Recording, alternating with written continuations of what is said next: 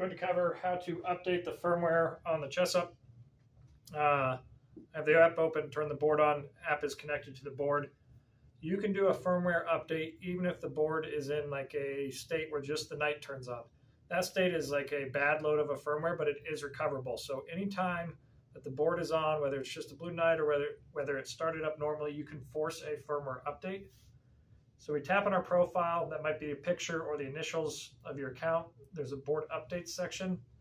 Calibrate something else. You can also force calibration. Remember, if you're going to do calibration, to clear the board from the pieces, keep your hands away, and put it on a flat level surface. Today we're just going to show you the firmware update. So click firmware update, click continue. And the board should enter the update mode. If failed this time, that's okay. I'm going to show you that all we're going to do is try again. So don't panic if that happens. I'm going to reconnect to the board. Give it about 10 seconds to start up. And then I'm going to do the same procedure, board updates, and we're going to force the firmware update. And this is what you should see. You should see the green rectangle, and then the blue is the progress of the update. And it's going to make its way as the firmware is being pushed to the board. You're going to see this progress bar get all the way around and then a message at the end. We'll fast forward through this part in the video. It should take 1 to 2 minutes.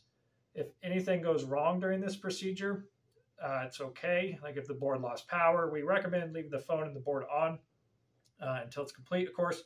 But if something happened, you can actually re-enter this procedure and the board will recover. Sometimes the board gets in a funny state where only the blue knight comes on when you power it on. Again, you can use the same procedure to force the firmware update.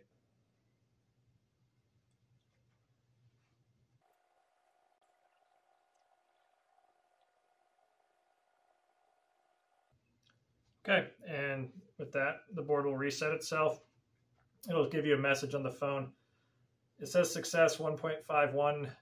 1.5.1 is on the board. The firmware that we are updating this afternoon, this is July 29th, is 1.6.1, but you can use the same procedure to update it as soon as we push it. Click OK. Even if it says failed, sometimes it's okay. You can always retry the procedure. Again, tap on profile, go to board updates. And that should be it.